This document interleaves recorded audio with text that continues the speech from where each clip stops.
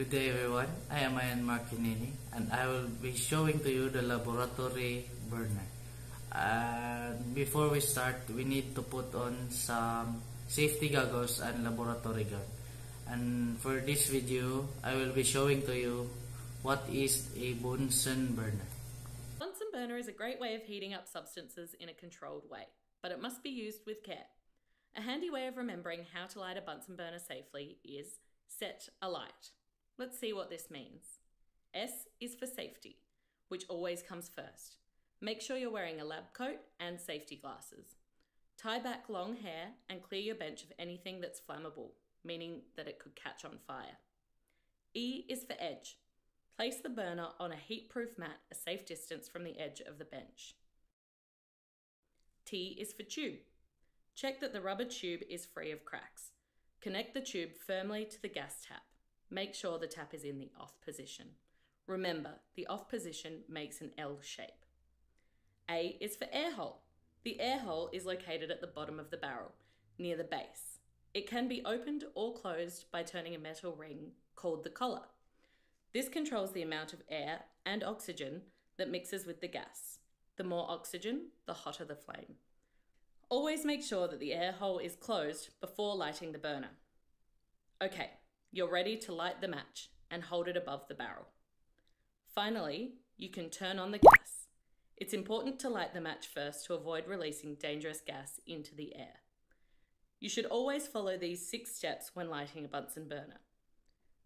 Now you've successfully lit the Bunsen burner, you should begin with a bright yellow flame. This is called the safety flame because it's easy to see and isn't as hot as the full flame. To get a hotter flame, we need to mix in more air. To do this, turn the collar to open the air hole.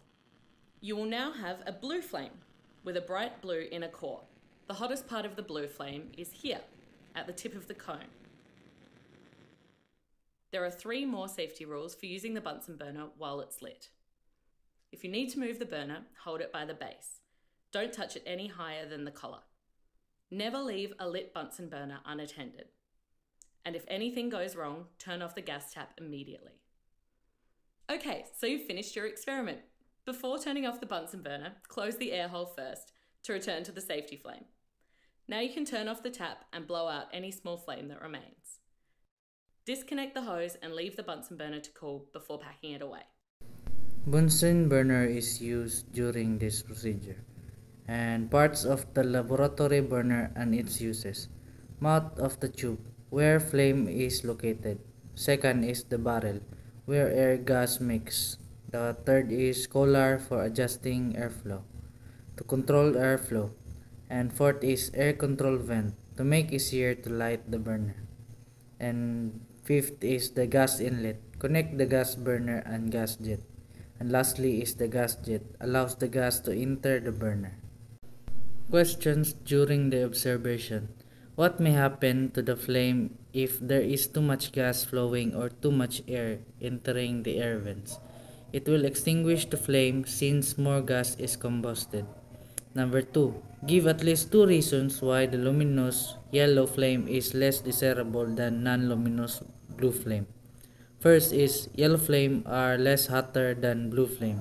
Second, yellow flame is poisonous carbon monoxide.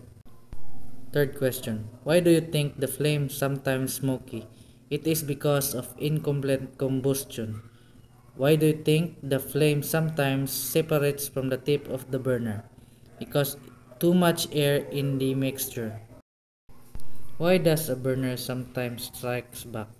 With too much air, the flame may burn inside the burner tube. That's why it strikes back. In generalization, Bunsen burner is a device for combining a flammable gas with controlled amounts of air before ignition.